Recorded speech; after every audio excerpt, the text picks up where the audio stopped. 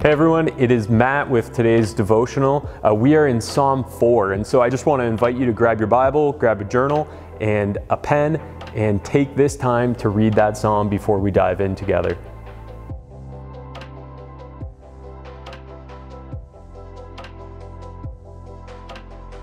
The first thing that we see when we begin to read in verse 1 is that the psalmist is calling God to answer him, to hear his prayer.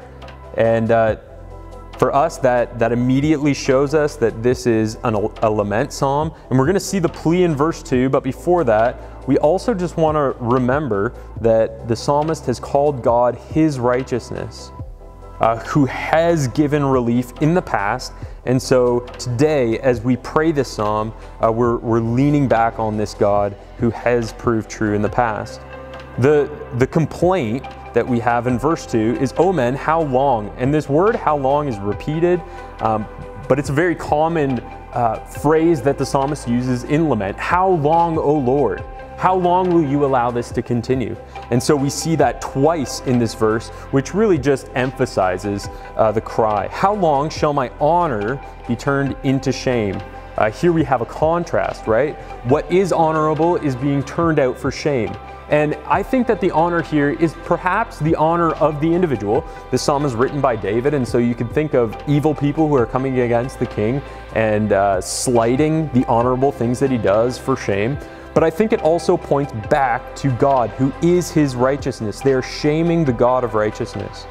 Verse 3, "But know that the Lord has set apart the godly for himself. The Lord, he hears when I call to him." Here, David invokes the relational name of God, Yahweh, from Exodus 3:14. This is the covenantal God who chose Israel to be his own.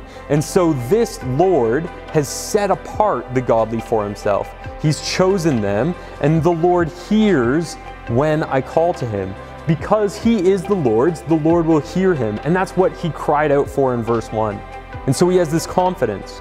Because he has this confidence, he gives some imperatives in verse 4 and 5. He says, be angry with those who are coming against you, but do not sin.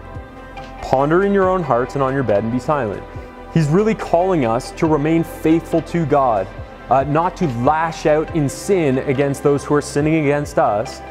We can be angry, but we are not to sin against them. Not only that, but we're to continue to offer right sacrifices and trust in the Lord. You know, God is faithful to us, and so we remain faithful to him. He is that relational God who has come into relationship with us, and so we are to trust him. Verse 6, there are many who say, who will show us some good? You know, we're all out there looking for good. We're all out there looking for blessings. But where did those blessings come from? Lift up the light from your face upon us, O Lord. Here we remember Numbers chapter 6, verse 24 to 26, where Aaron is giving this blessing to the people of God, this benediction. And he says, let the light of God's face shine upon you. Again, the relational name. And the result of that is that joy is in our hearts. More than the wicked ones when their grain and wine abound. They think that they have joy, but they don't. They don't have true, lasting, full joy.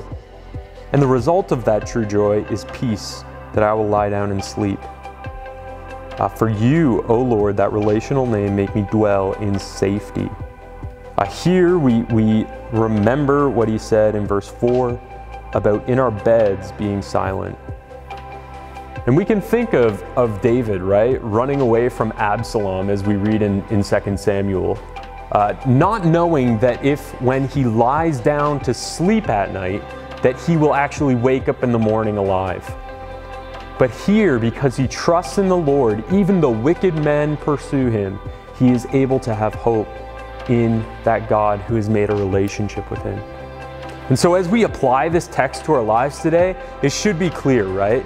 That God has a relationship with us. He cares about us. And so even in our laments, when we cry out to him to hear us, when we cry out to him and say, how long, God?